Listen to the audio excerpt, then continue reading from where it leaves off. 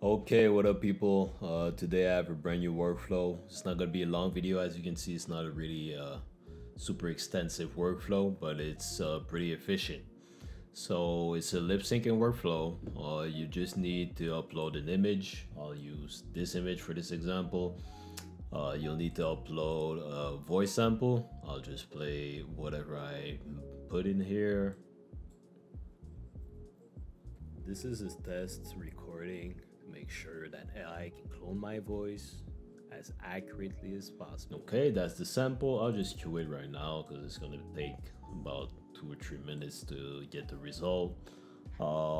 Here you'll need the SVD model. You can find it in the model manager. Just write SVDXT and you download and install this one. I think you can find a smaller version of the model on Hugging Face. Just Google Stable Video Diffusion XT 1.1. Go to the first Hugging Face thing and you should be good to go. So what's happening is basically you load your sample audio of your voice. It's gonna go through the voice cloner.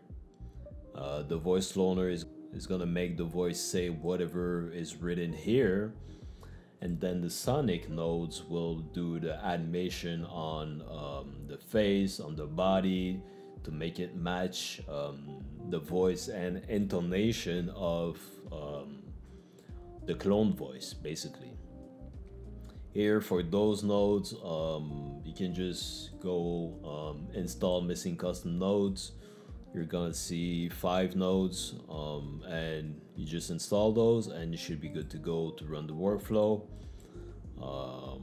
And yeah, that's basically it. It's really simple. Like I said, there's nothing much to do. You just really need to upload your voice sample. And yeah, I'll see you when it's done. I'll just play it with the sound, and that'll be it for the video. You'll be able to find the workflow on the Patreon for free. And yeah, I'll see you when it's done. Okay, so we're done with the generation. As we can see, the results are pretty good. Just for the video, I'll play it with the sound in just a second. So I go. What up people, in today's video I will be showcasing a lip syncing workflow.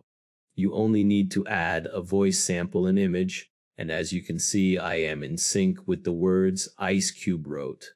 Oh yeah, that's the result. I think it's pretty good. It took around 3 minutes to make the generation.